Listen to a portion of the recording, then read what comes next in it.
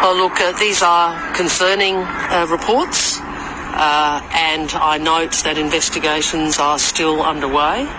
But obviously, these are concerning reports, and as I've said, we are monitoring these developments closely with our partners, and will continue to do so.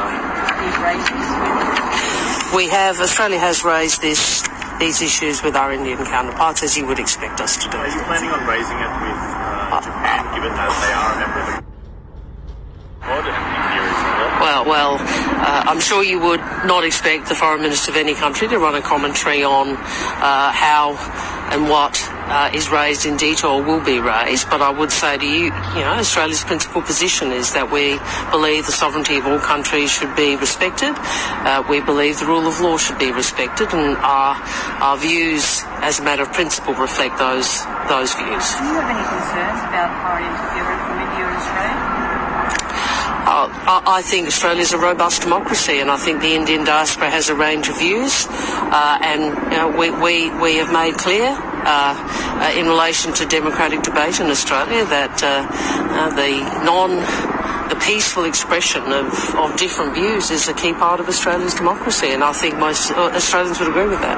Minister, how did you, when you say that Australia shared its concerns with India, how did you communicate that? Did Canada share information on this? I would just say to you that we have been monitoring these developments with partners closely. We will continue to do so, and I will confirm that we have raised our concerns with India. I'm not going to go into any further detail on that.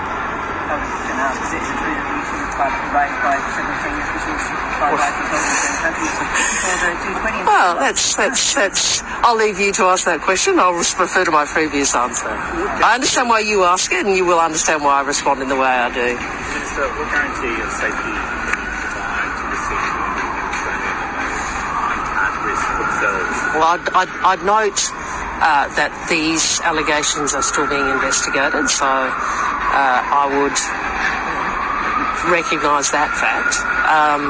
But more broadly, I would say this.